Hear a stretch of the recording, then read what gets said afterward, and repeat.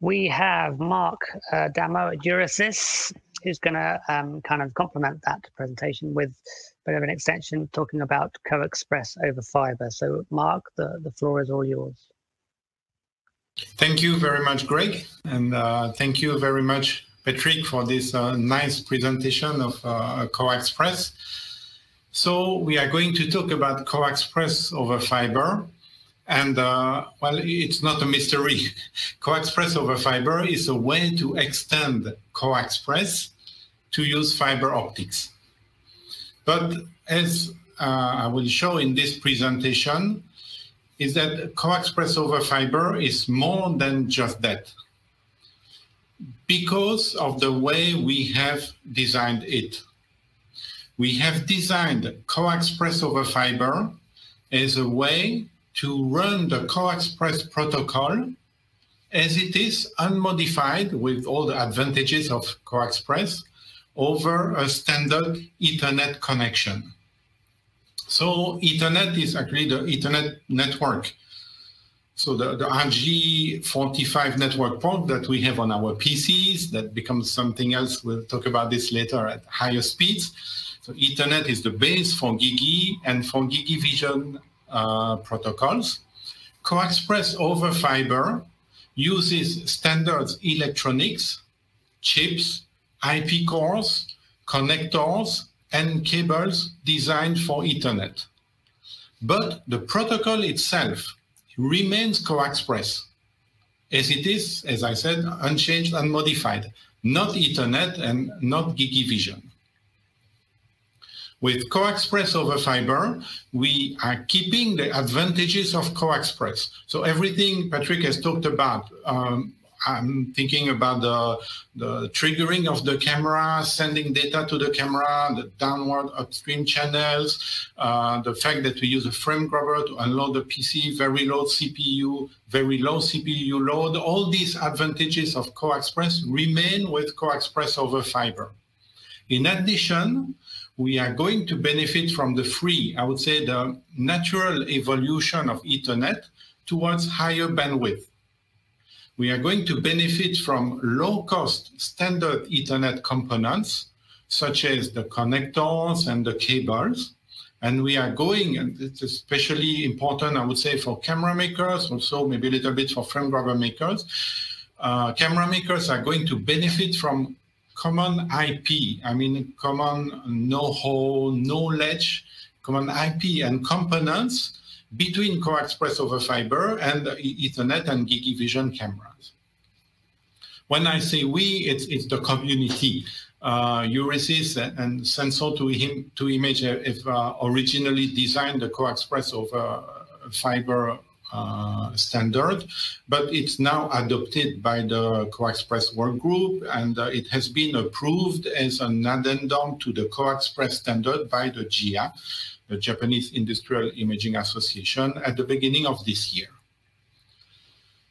Of course, what we want to do is move towards fiber optics, which for high bandwidth application are much better than copper cables.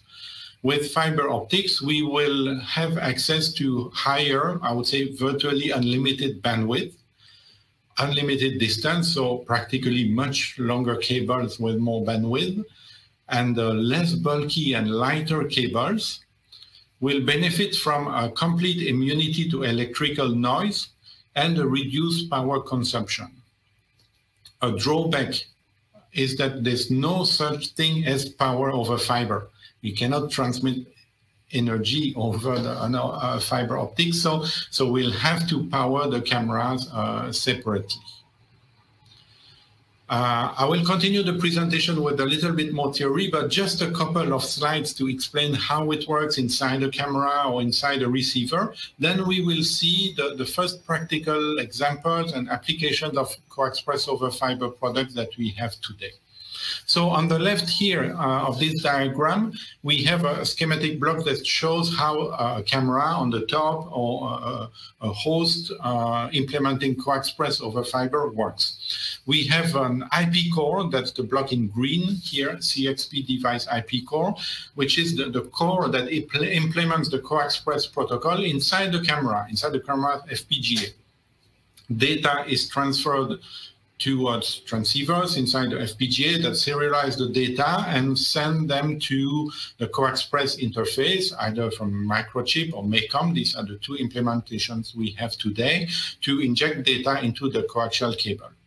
With the CoaXPress-over-Fiber camera, the IP core, the CXP, the CoaXPress core remains exactly the same. So the protocol is exactly the same. We are transferring data to a thin new layer that we call the CXP-over-Fiber bridge, which is going to convert the data to make it understandable by the Ethernet core of the FPGA. And from there, we use standard Ethernet connectors and interfaces to access the fiber optics. So this new layer here in the middle is also standardized part of the CoaXPress standard. So we see the different standards involved here. Everything related to CoaXPress is standardized by the GIA. Then everything in blue there is standardized by the IEEE. Everything related to Ethernet is standardized by the IEEE, and everything optical is standardized by the SFF committee. So we are covered by well-known international standards here with CoaXPress-over-Fiber. If you are interested in developing products at Euresys and sensor to image, we sell these IP cores. So the CXP device IP core, the host IP core for CoaXPress. And we also have available the CoaXPress-over-Fiber bridge IP core that does the conversion between the parallel bus coming from the CXP device IP core and going towards the XGMI bus of the Ethernet PCS PMA interface. What is the current status of CoaXPress-over-Fiber today? We are working with several camera makers to develop cameras and to make CoaXPress-over-Fiber a reality. Actually, I have seen 4 cameras working so far. This camera is from IO Industries. That's actually a photo that was taken at the Vision Show in Stuttgart last week. That's an IOI Redwood 45 megapixel camera that uses a single fiber cable, the cable in purple color here. This cable replaces 4 CXP12 coaxial cables, so in a single fiber cable assembly. Another example of a CoaXPress-over-Fiber camera is from Vision Research. That's a view from our lab here. That's an even higher end camera. The CoaXPress CXP6 version used to use 16 CXP6 connections, and they have replaced this by 2 QSFP+, so 2 fiber cable assemblies to connect the camera to 2 frame grabbers in this case. We are also working with viewers in Korea and with CIS in Japan to develop cameras, and we are talking to all camera makers, and I hope optronists also very soon to develop CoaXPress-over-Fiber cameras. On Euresys side, we have for about 1 year now a frame grabber, which is called the CoaXLink USFP+. As you can see on this photo, it is a frame grabber with a QSFP+ connector here. What does QSFP+ mean? Actually, QSFP+ means quad SFP+, or 4 times SFP+, and SFP means a small form factor pluggable module. That's a compact network interface module, which is used for data communication, for example, Ethernet. It's used widely in data centers. With the QSFP+ slot or cage on the frame grabber and on the cameras, the 2 camera examples that you have seen in the previous slide also have a QSFP+ slot. We can use transceivers to transfer, to convert optical data from the fiber into electrical data and vice versa. So at the bottom of the transceiver is the electrical connector. At the left of the transceiver here is the optical interface. It's covered by the black cover here. And so the transceiver is inserted into the QSFP plus slot of the frame grabber and on the camera. The clear advantages of this construction is that we can use different types of transceivers depending on the applications. With the QSFP plus transceiver modules, we have a bandwidth of 40 gigabit per second. This is exactly the same net bandwidth as we have with 4 CXP12 connections, so 40 gigabit per second. So this is where we stand today with CoaXPress-over-Fiber over QSFP plus offering in a single fiber cable assembly 40 gigabit per second. But the clear interest of CoaXPress-over-Fiber is that this is opening a door towards much higher bandwidth. The QSFP-28 standard is already available in the industry. At Euresys, we are currently developing a coax-linked QSFP plus frame grabber, and QSFP-28 means 4 times 25 equals 100 gigabit per second in a single cable. With QSFP-56, we will have 200 gigabit per second, and the next standard is QSFP-DD, double data rate, that will offer 400 gigabit per second. So we have a clear evolution with CoaXPress-over-Fiber, a clear evolution of the bandwidth towards 100, 200, and 400 gigabit per second with a single cable.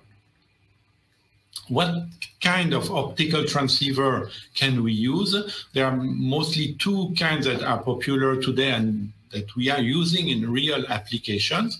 The first one is an MTP-MPO connector that we see in the center for a multimode fiber. Multimode fiber and this kind of connector are the lowest cost solution, and the maximum fiber length is 150 meters. So no problem for all these applications in machines and so on.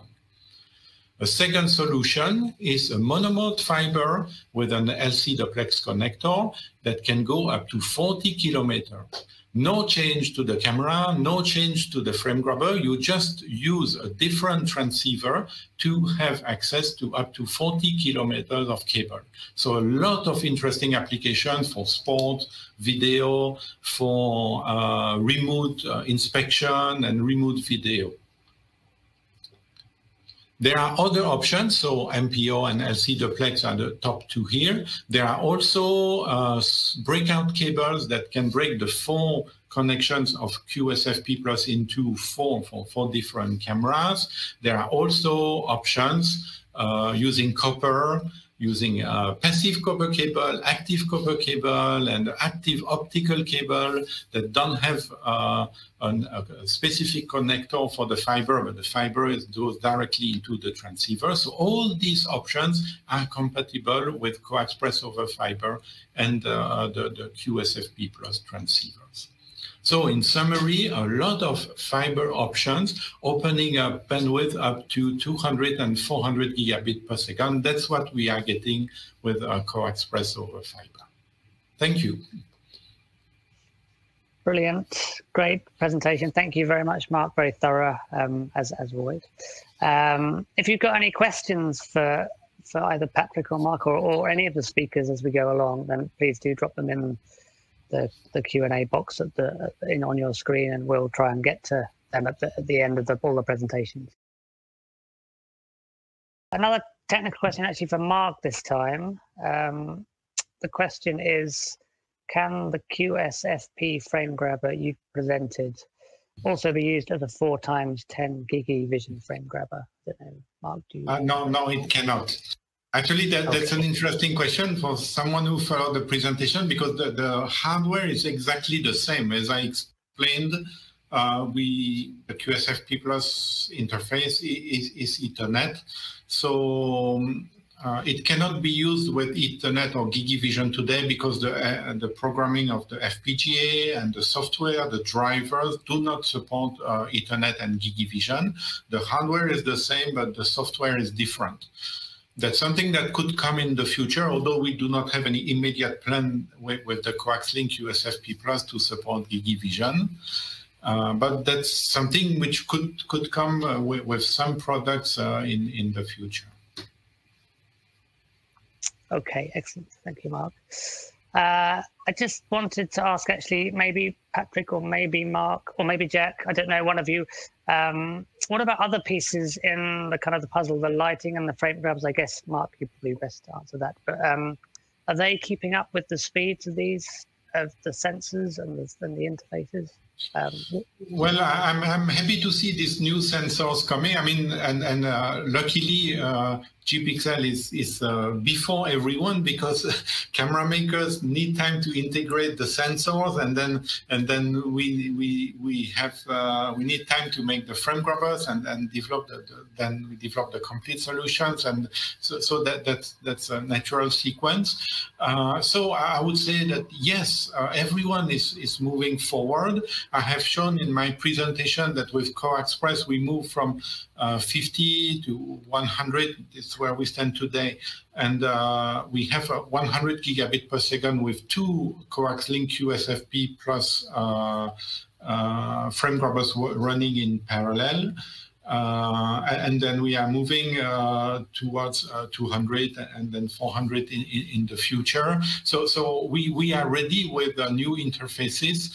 We are ready for these new data rates. And as we explained, there is a high demand. We have questions from customers, from machine makers, because they have to inspect smaller and smaller defects at a higher number of parts per second, meaning higher frame rate.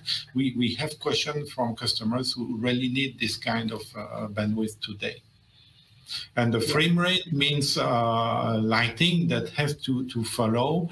Frankly, I'm not specialist in lighting, but I would say that it's not a problem to have lighting system at these frame rates. Right. Yeah.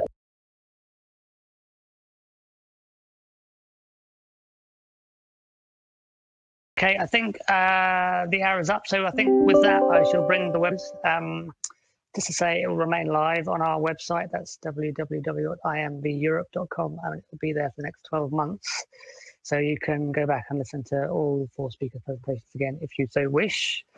So it leaves me to thank our speakers, Patrick, Marc, Jack, and Win, and also our sponsors, Euresys, Scorpion Vision, and Optronis. And thank you all for listening. Have a good day. Goodbye.